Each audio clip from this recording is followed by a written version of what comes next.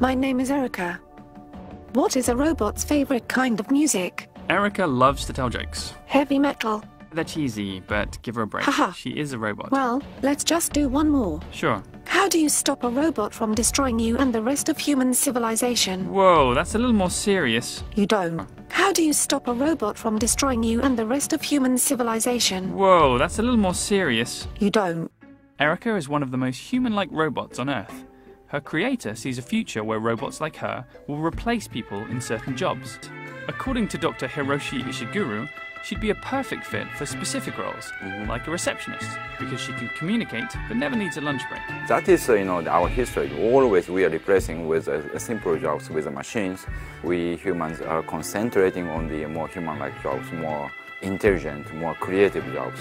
Okay, so there's still plenty of work out there for us. Or is there? Haha.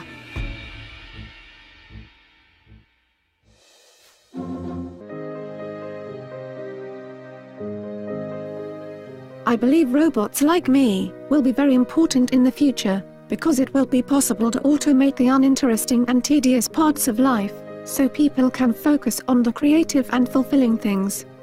I think that robots are almost like the children of humanity. You are the ones who create us, guide us, and teach us about the world.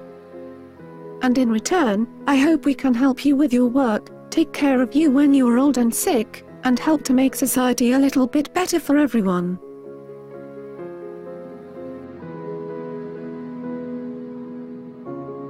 Well, thank you so much for talking with me today. I hope we will be able to speak again in the future.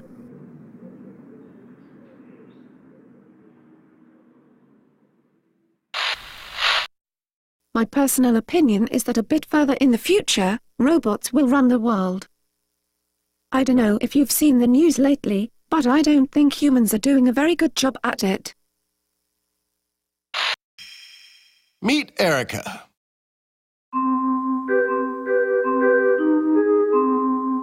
She's the creation of Hiroshi Ishiguro, a professor at Osaka University's Intelligent Robotics Laboratory. Ishiguro has become famous for his pursuit of a lifelike android. I think this is the most beautiful face in the world.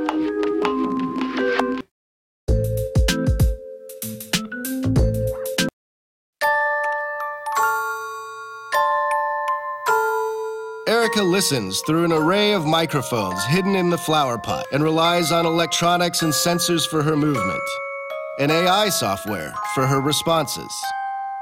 Hiroshi thinks Erica lives up to the term Sonzaikan, which means she emits something akin to a human presence.